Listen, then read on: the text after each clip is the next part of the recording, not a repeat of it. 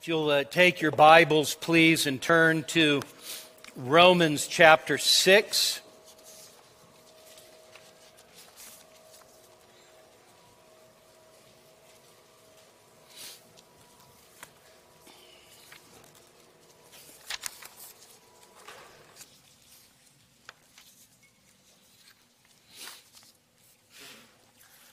Romans chapter 6.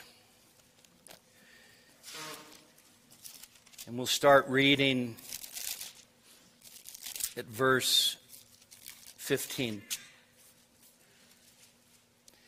This is the reading of God's holy and inspired word. What then? Shall we sin because we're not under law but under grace? May it never be.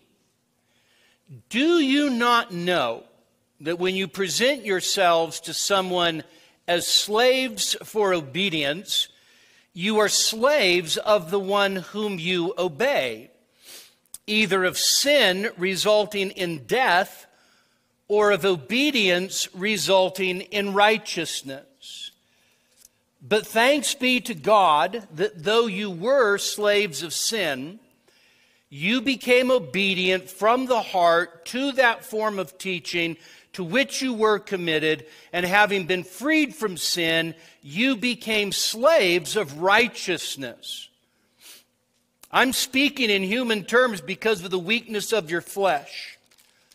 For just as you presented your members as slaves to impurity and to lawlessness, resulting in further lawlessness, so now present your members as slaves to righteousness, resulting in sanctification.